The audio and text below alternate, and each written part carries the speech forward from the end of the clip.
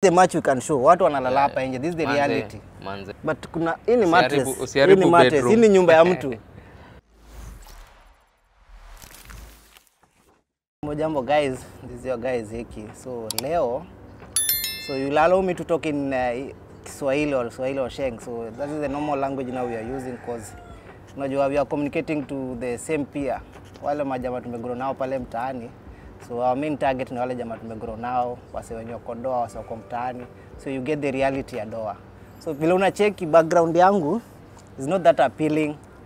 Ukicheki kuna mablanketi hapa, tumekalia mawe, jua ni kali. So we decided to do it from outside. Na you just get the feeling na the reality yenye iko kwa ground.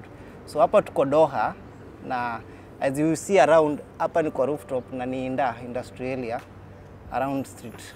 Siwezi kuambia street but ni inda ndani kabisa ya Qatar. So the reality is hapa vitu ni hard na vitu sio rahisi. Kuna zile video tumefanya watu wamesema Qatar kuja vitu ni rahisi, kuja kazi ziko, but after a while vitu zili change. So this friend of mine hapa tachaji introduce na he has a very interesting story ya kushare na mabeshte pale mtaani. So hope uta watch until the last video, the last word atasema, na I hope ita encourage na at least story yake ita make sense. So bro manze, karibu jo. Safi sana manze, tunashukuru jo kwa show yako. Thanks sana. Wewe ndio umetukaribisha mpaka nimekuja ground. Karibu bro. Karibu manze. Mimi naitwa Riki. Hapa nje watu wananijua kama Riki bado. Hiyo ndio mimi naitwa hivyo brother. So Riki, utaambiwa sasa unatoka mtaa gani na ulifikaje Doha mpaka tukakuja kukutafuta ama ukatutafuta? Either way tumetafutana tu. Kweli. Okay, mtaa yangu nimekuwa mtaa mingi mazee. The latest. Mtaa yenye ndio nimetoka sasa hii ndio nikama hapa Qatar, nimetoka Utawala. Place inaitwa Githunguri. Githunguri. Githunguri. Kwa maziwa. Githunguri. Huko ndio kwetu. Huko ndio mtaa. Nili apply kukam Qatar job fit. Hizi tu basics zenye unasikiaga wase ukam nazo. Nilikamka cleaner. Ilikuwa fit job, ulikuwa tunapiga mshahara on time. Tu kama hizo. But life ikaanza kuwa ngumu mzee. So kwanza before hata usogee life ilianza kuwa ngumu. Ulikuja na agency ama ulikujaje? Nilikam na agency. Agency fiti sana manze. Legit. Legit sana. Inaitwa Elmval. Elmaville, very famous. Kuna mali nimeitaja. Elmval. Hata mimi nimeshaenda hiyo office. Ni fiti sana. Kama uko hapo hivi nje, kwa unaweza taka ku agency fiti sana yenye unaweza ipata. Elmval ni kitu fiti, siwezi kudanganya. Hiyo ndio agency nilitumia. So ilikupatia job gani mpaka ukakuja Doha na sasa kazi ilikuwa gani? Kazi ilikuwa ya cleaner. Nilitoka huko 254 nikiwa nakuja na car cleaner. Tukakuja walikuwa na project kibao sana actually, tulikuja tukakuwa cleaner, nikakuwa ni na clean airport, Hamad airport. Nilikuwa nafanya job. So after ulifika Doha job ukachapa? Job nikachapa bro. Tukapata influence za hapa nje venye life iko. Life ni fiti hapa nje. Uko na ile tamaa ya kutaka kujua zaidi. Unaona? FIFA World Cup nini vitu kaa hizo. So kuna mali umetaja mlikuja ukapata influence. Influence unamaanisha nini? Juwera, of course kuna zile influence kuja Doha ni kusafi. So ulipata influence gani bro? Doha ni kusafi. Unapata job nayo, job utafanya. But ukiwa na ile tamaa, naweza iweka hivyo. Ukiwa na ile tamaa ya kupata do ingine zaidi extra ndio salary yenye nayo. Kulingana na ile salary yenye ulikuja nayo, sasa unataka do ingine extra. Sasa hapo ndio msee yufanya nini? Unapata una lost. Unaona? Unakuja unasema wacha nifanye part time na Qatar nikiwa najua haufai kufanya jobs mbili at the same time. Yani ukikuja na contract haufai ku engage in another business. Unafaa kuja na ile kampuni ilikupatia visa ni unafaa kufanya nayo kazi. Hiyo ndio unafaa kufanya nayo. So hizi ati overtime ati day off na kupiga mboka extra hiyo is not allowed. Unaweza fanya ndio lakini usishikwe. Usishikwe. So it's not allowed. So ni illegal in short. It's illegal. So wewe umefanya na hii kampuni miaka ngapi? Uko still kwa hiyo kampuni ama uko aje? Nimefanya na hiyo kampuni for like 1.5 years, almost 2 years. Nilikuwa naelekea kumaliza contract yangu. So after hapo what happened? After hapo mabeshte, unapata mabeshte huku nje. Wanakuonesha unafanya kazi gani? Mimi ni cleaner. Unalipwa how much? Nalipwa do fulani. Una get? Actually cleaners wanapataga tuseme minimum say kila mtu ni 13. Exactly. So ukikuja kutoka mtaani kuna basic 1k, 13 food allowance. Luckily ukienda kampuni po utapata so 2 extra overtime, but basically ni 13, tuongele tu 13. 1300. Actually hivyo ndio tulikuwa tunalipwa. Then unasikia kuna do zingine unaweza ongezea hapo nje. Unaona? Na hapo ndio blanda inaanzianga. So blanda yako ilianzia wapi juu? Hii story yote kuna mali ni kama umesema ulipata ka influence. So blanda yako iliingilia wapi mpaka ukaingiana na hiyo influence ya wase? Okay. Ile venye mtu anatokanga nje unasikia kuna hiyo same cleaner unaweza fanya alafu upate unalipwa 100 per day. Unaget? So 100 per day ukipiga hesabu kama umepiga siku 26 ni 2600 ukitoa 2600. Na sasa uko na 13 times 2. Hiyo ni times 2. So unasema manzeni aje? Na siwache niende hiyo kwa hiyo 2600. Na hiyo ujue hiyo ni kutoka kwa kampuni yako. So inamaanisha ni una change kampuni ama unatoka kutoka tu, yani ni kama mtu anatoka nje kwa mlango tu hivyo. Kutoka sasa kutoroka. Kuhepa. Yani abscond duty, yani in short. Una abscond duty yako kwa hii kampuni, unaenda kwa msemo mwingine which is illegal. So yani wewe ulifanya kampuni yako ulikuwa unalipwa 13, ukapata ka influence ka 26. Asubuhi moja ukaambuka sema nimeacha na hii kampuni mimi sitaki, ukatoka tu hivi. Bila legal documents, legal transfer. Hapo ndio sasa ilianzia noma. Unaona? Tuka hapa tulihepa wase kadhaa. Tulitoka wase kadhaa kwa sababu kila mtu ukitoka country yako unakujanga huko kutafuta do. Of course, unaona? So alafu usikie kuna influence kama hiyo, si unaenda pesa ya haraka. Wakenya nani? Ndio sisi hao sisi. Pesa ya haraka of which hatujui hiyo pesa ya haraka inakuwa na duration. True. So hii time ya muliepa ilikuwa time gani? Time ya World ama ilikuwa actually 1 year to the World Cup. Kwa hivyo wewe ni mtu mulikosana na employer wako more than a year ago. So umekaga tu nje bila ID, bila document, bila bila so document. Hii job ukaipiga miaka ngapi ya hizi? Nikaipiga like 1.5 years. Ulikafunga pia? Ndio sisi hao. So hii job ile ulichapa hiyo 1.5 years, hiyo ni job za nje, hizo ma overtime za zingine ziko like consistent ama ni kubahatisha tu?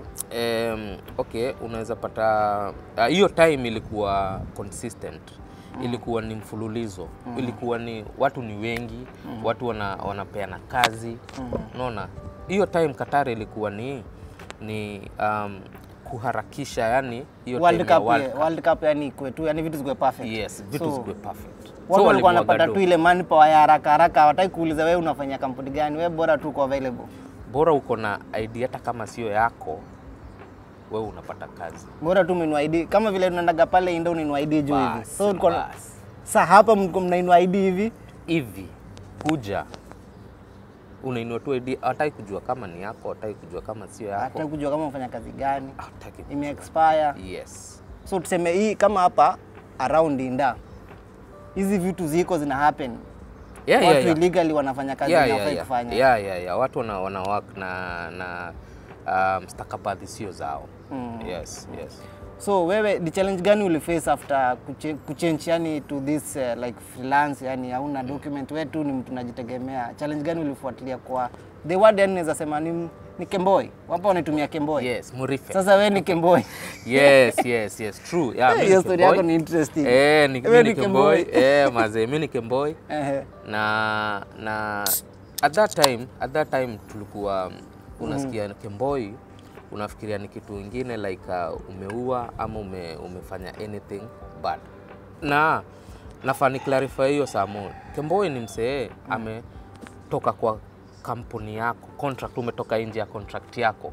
Hiyo ndio unaitwa KEMBOI. Yani KEMBOI in short vile unajaribu kusema KEMBOI ni msee alikuja kama mimi nilikuja kama mall cleaner. Yeah. So nikakaa hivi miezi 6 nikaboeka na huyu mall, tukakosa na mdosi ama nikaboeka, nikahepa, nikaacha kufanya kazi. Employer wangu ajui niko wapi. Exactly. Lakini hajaniripoti pia yeye, ama ameniripoti mimi natafutwa. So mimi naendaga chini ya maji hivi, napiga mavibarua, narudi kwa keja. So after hiyo time huyu employer wa hapa nje wa KEMBOI mwenye amempeleka KEMBOI anakupatia accommodation? Huwezi patiwa accommodation. In case akikupatia accommodation atakukata pesa ya nyumba. Atakukata ni bed space, actually inakuwa ni bed space. Bed space utakuwa unalipia kitanda yako unaweza pata, kuna watu ulipisha 300, kuna watu ulipisha 250, na kuna wenye wanalipisha even 200. So mali nyinyi mnakaa saa hizi, wewe unalipwa na hiyo employer ama unajitegemea? For now unajitegemea. Yeah, most people saa hizi wanajitegemea. So mali mnakaa watu wangapi hivi ama? Tuko very squeezed kwa sababu situation yenye iko saa hii ni very critical kwa sababu jobs hakuna. Unaona? Na so tunakaa like 10 people kwa room moja. So unamaanisha karoom maybe 6x6, 2x2 hivyo? Karoom kadogo tu hapo. Una squeeze yani unatembea yani ukiwa umeinama, yani lazima ukae yani very kuna vile unaenda hivi ndio fika kwa kitanda yako. So vitanda ni 5 lakini up and down. Kuna double decker. So hizi mna survive aje pande wa food? Sasa kama hapo ni karoom, kuna kitchen specific mnapika ama wewe ukuje tu kama umekula? Na kuna kitchen yenye watu kama 50 hivi wanatumia kitchen moja. Na gas mna share nini? Gas una share, cost mna share, everything ni kushare, ama kama unaweza jisimamia peke yako unajisimamia. Okay, na hii building mnakaa mwenye anawarentisha na hamna legal documents. Unajua hapa kukomboa keja lazima uwe na ID valid. Na either labda lazima uwe na familia maybe to some extent. So nyinyi mnaishaje kwa hii building? Mwenye anawaaccommodate aje? Qatar inakuwa ni pesa yako ndio inaongea. Ukiwa na doo umwambie ni aje, mimi nadai nini, mimi nadai tu bed space. Hata kuuliza story na ID yako, hata kuuliza anything, yeye anakuambia sawa unataka bed space, kuja shika pesa yako, unamlipa pesa, unaingia kwa bed space. Mattress ni yako, yeye anakupatia tu kitanda peke yake. Mattress ni everything ni yako. So hii building Karao hajaipiga msako? Hajai. Okay, sasa nyinyi mna survive hapa aje nje? Juu sasa mimi kama mimi nimesimamishwa mara kama 3 kama sina ID. At least mpe ana namba nasonga. Nyinyi mna survive aje kupenya mpaka unajua hapa Doha? Jua ni kali na watu ni less. Unaweza jipata peke yako kwa barabara. Nyinyi mna survive aje? Tuna survive brother. Tuna survive, unapata as naweza kuambia tena ID mtu ako nayo. Hata mimi niko na ID na sio yangu. Azina waangalie sura, wakikushika waangalie sura. Hawana hizo shughuli. Pale unajua Qatar wako na mashine yao pale kwa gari. So wana tap tu. Ni kutap. Wakiona ni valid? Wakiona ni valid hawana shughuli na wewe. Yala. Umeshikwa mara kadhaa ukiwa illegal? Shikwa mara kadhaa, nimeshikwa mara 4 hivi hata gari ikisimamishwa tukiwa tukienda job ama tukitokea job, gari inasimamishwa na polisi. Akisimamisha gari, Kenya tu anataka tu ni ID. Anakuja nimekumbuka one time walitusimamisha wakachukua ID zote wakatoka nje wakaskani wakazirudisha. Hawataka kujua ni nani yako hapo, sura ni yako si yako. Hawataka kujua. So unaweza survive? Una survive fiti sana. So ni challenge gani specifically unaweza ambia msanta KUKEMBOI zenye umeface hapa, unaweza ambia nyewe msee kama Mkenya usijaribu?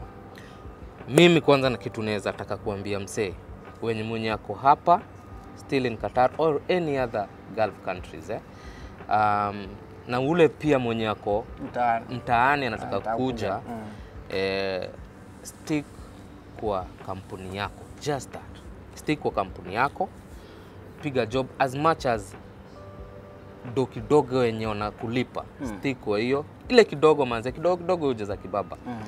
Starehe ziko mingi sana hapa Qatar, msiwezi kudanganya. Klabu ziko mingi sana. Day iko. Sidanganya na mtu akuna pombe huko. Unaona? Just limit your expenses, limit your shit, alafu kama ni kusave. Manze save 60%, 40% tumia. Unapata juu kampuni mob huko hivi bro. Yukupatia accommodation. Unaona? Kiroma ndio ende utajishughulikia food wende utajishughulikia. So accommodation ndio inakuwa stress. Wewe ukipatiwa ile keja wewe tulia manze, tulia, save as much as you can, yes, fast manze, as you can. Save job bana, save ndio kitu ya muhimu. Unaona? Utapata influence hapa nje, uambiwe na waseni aje hapa nje kuna kuna nini. Manze in just a period of time man, just a period of time. Alafu unacheki Qatar sasa hakuna job after World Cup. Vitu zilienda tu chini kabisa. Okay, sasa vile umesema vitu zili down, mliepa watu kadhaa, niko sure mko watu wengi sana waliacha job na hawana valid documents. Kuna mali imefika job hakuna ndio kulipa bed space. Kama hapa nyuma ni msee anakaa. Kuna mtu analala hapa. Kuna mtu analala hapa ameamua kulala nje. Juu hizi lipa rent. Hizi lipa rent. So hizi ni kama vitanda za watu kadhaa. Hizi ni vitanda za ni watu wawili wanalalanga hapa. Kuna watu wanalala hapa, kuna watu wanalala pale nje bado. Hiyo side nyingine. Ile side nyingine bado kuna mtu yani ni unalala rooftop man. Juu ya hauna do ya kulipa nyumba. So kuna watu walifika hii life na mtu akaamua kurudi mtaa. So mtu walifanya aje? Okay. Mtu unaenda airport unajilipia tiko ama kunaenda aje? Since unataka kwenda mtaani, unajipatiana. Unajipatiana tu kwa karao. Mostly mtu uenda CID. Unaenda pale CID na kuna namba pia unaweza piga kujiwe hadi hapo place huko kwa mlango yako. Unakujiwa. Unaona? Sasa unajipeleka tu CID. Kama uko na hiyo fare kwenda kwa CID, unaenda unashughulikiwa, unaangaliliwa passport yako. Actually Kenya wanaitisha ni passport. Wanakuangalia, wanakuambia uko na kesi. Kama uko na kesi utakaa ndani umsolve kesi na employer wako mwenye kama uliiba, maybe ulipigana, yes. Lazima utamshughulikia hiyo kesi yako. Unaona? For like a week or two at most, wiki mbili utashughulikiwa ngori yako, alafu upewe ban. Ni lazima utapewa ban whether you like it or not. Utarudi Gulf. Utarudi Qatar, Gulf. Yani. Qatar utarudi, but at a period of time utapewa maybe ban ya at most watu upatiwa ban ya 8 months ikienda sana. Ikienda sana unapewa ban ya 8 months. Yes. So in short, kama unasikia tu vitu zimekufinya sana Doha na una do, yani imefika mwisho, unajipeana kwa karau. Kama una kesi unadeportiwa, azin unapewa tiko, wewe ingia kwa ndege ama kunaendaje? Owezi achiliwa tu hivyo upewe tiko. Utaenda in the arms of police. Mtaingizwa kwa gari nyinyi wote, mtapelekwa airport mlango ya nyuma. Ndio. Watu international airport, watu wasirudi hao illegal wala. Yes. Mlango ya nyuma, then muende tu mtaani vizuri na mnalipiwa ndege. Yes. So kama example uko na vitu zako, maybe uko shopping, vitu zako, masimu nini, unaenda nazo karau ama unapata chance ya kurudia vitu zako? Yes, utapata chance za kurudia vitu zako. Utaenda after umeenda CID, utapatiwa chance, mtaandika kwa place, kuna place mtaandika ukujie vitu zako. Hawata kuleta ku escort. Wanakuachilia tu wewe rudi. Ukuje tukupe ticket. In the arms of the government. Sasa government imekuruhusu toka. Utapatiwa hadi karao. Still karao nakuja na wewe. Yes. Na utakuwa umevaa uniform ya deportation. Kuna ka uniform. Kuna ka uniform hapo. Kama ile yellow tunaonanga kwa movie ama. Exactly, but ya huko ni blue. Inakuwa bluish. Kiapron. Kiapron. Noma sana. Ni kama kanzu, inakaanga kama kanzu. Kuna okay, mimi najua hivyo kwa sababu kuna juzi few days back kuna beshte yetu wawili walikuwa wamejipatiana wakakaa 2 days wakakujia mzigo yao wakiwa kwa hiyo uniform. Wakiwa kwa hiyo uniform ndo tukajua kwa hivyo watu wanafanywa hivi. Sasa hii kitu imekuinfluence pia unataka kurudi mtaani ama bado unaendelea kukaa? Manze Kenya ilituleta huku tushamaliza. Ushajenga kaploti kama gonda? Bado hatujafa bado nokogeria mani hivyo ndo tunasemaga. Manze so ni ile hakuna job. Job ndo inakuwa imetuleta hii. So expenses iko juu, unaona tu rudi mtaa. Expenses iko juu. For some time now sijafanya job. Unaona natoa do mtaani ndio niweze kusurvive. Naona inakuwa ni expensive sana. Na bado uko illegal. Na bado niko illegal. So unaendelea kuspend ile yenye ulikuwa umesunda kidogo tena unataka kuitumia hapa na hakuna kazi. Sieti inakusaidia kupata kazi. Unaona? Sasa inakuwa ni upkeep tu. Ni upkeep. Atukutaka kwenda kuangalia job place ingine unaenda na unatumia fare, unaenda hapa fare ni expensive. Najua ni kali, huwezi tembea. Alafu sasa msee mwingine mwenye ako illegal huwezi panda, iko na advantages zake. Huwezi panda disadvantage. Iko na disadvantages zake huwezi panda kama hizi karwa, huwezi panda. Huwezi tumia kama Uber juu unaogopa kufanya nini? So unatumia hizi bubu? Unatumia bubu na bubu ni expensive. Bubu ni hizi taxi zenye unaelewa tu zenye hazina za mostly hata bubu wanakuwa bado makemboi. Madereva wa bubu wanakuanga wengi ni makemboi. Unaona? Sawa. So utaambia wasee message yenye uko nayo pale mtaani juu story yetu haitaisha hivi. Sasa kama maybe una plan kwenda mtaa, tutakutana tena. Utuambie siri ya hapo. Unajua sasa tuko doa bado, hatuwezi toboa kila kitu sana, hatuwezi ongea sana. Wewe utawaambia tu message wasee. Alafu tuambie vile mnakaa, unajua hawajui reality. Tungekuwa na chance tungeenda tu show around kwa hizo Kenya wanakaa, but since watu ni wengi na hakuna mtu atakuwa na kamera. So this is the match we can show. Watu wanalala hapa nje. This is the reality. Manze. Ni kunoma. Watu wanalala hapa nje. So this is the reality. Kama unacheki hapa ndani, unaona hata mtu ameweka, tuwezi funua sana. But kuna hii ni mattress. Hii ni nyumba ya mtu. This is someone's house, so tuwezi haribu sana. Na kuna mattress pia pale. Kuna mattress nyingine. So hiyo ni mattress ya msee. Analalanga hapo mchana, usiku. Uzuri wa doa hakuna mvua. So you can sleep. Unaangalia hapa ni rooftop. Manze. So ngule mwenyewe ameandika mattress huko, mattress kila mahali. Noma. So that is the reality. So msee wache wase message. Yeah. Then wase wakaikijua doa the reality. Ni reality, hakuna kitu tumestage. Huyu jamaa Ricky ukimtafuta kama maybe anaitwa nani tuko ikikuone kutafuta. Mimi naongea tu reality ndogo bado. But ita grow bro. Usiwe na pressure. So wewe achia wase reality hapa. Ndio tufungia ka chapter. Tukiongea sana pia watu wanashindwa. So wewe achapie. So mimi kitu naweza ambia wase just stick to Kenya imekuleta hapa. Just stick to it na you save your money. And KUKEMBOI ni poa na si poa pia. Iko na advantage na disadvantages zao. Unaona zake. So disadvantages zake ni kama utakuwa unaangalia every time left and right ya makarao. Huwezi soma hapa. Huwezi fanya vitu mingi sana hapa Qatar. Huwezi invest, huwezi na medical manze. Ukiumia kwanza ni shida. Ukiumia wewe jua tu wewe ni wewe na ni wewe. Hakuna kampuni itakushughulikia. Uvunjike mguu hapo kufanya job ni wewe. Unaona? Yaani iko na disadvantages mingi. Huwezi tumado by the way. Huwezi tumado. Unapatia mtu. Unapatia msee na kikuiba cases mingi sana za wase wameibiwa. Wakitumado. Unapatia mtu do na anakutoka. Unaona? Sasa hivyo ndio. Yaani huwezi enda hata kwa polisi kuriport pesa yako imeibiwa. Juu ukienda kwa polisi wanataka ID. Na ID ndio hiyo kitu hauna.